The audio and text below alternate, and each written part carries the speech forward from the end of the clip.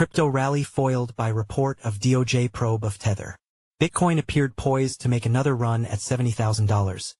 But a Wall Street Journal story of a criminal probe into the stablecoin issuer sent prices tumbling.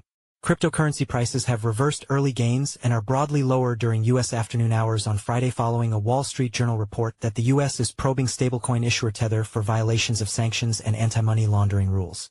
Stablecoins are a type of cryptocurrency whose value is pegged to another asset, typically the U.S. dollar. With a market cap in excess of $120 billion, Tether USDT is by far the most widely used stablecoin. Earlier in the session, crypto prices had been on the rise, with Bitcoin, BTC, nearing the $69,000 level and perhaps readying for a late day or weekend challenge of topping $70,000 for the first time in 3 months.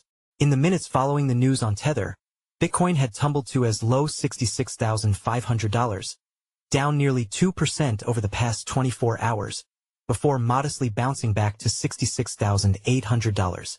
The broader market gauge CoinDesk 20 index was lower by 2.3% over the same time frame. Taking to X shortly following the story, Tether Chief Technology Officer Paolo Ardoino said the Wall Street Journal is regurgitating old noise. There is no indication, said Ardoino, that Tether is under investigation.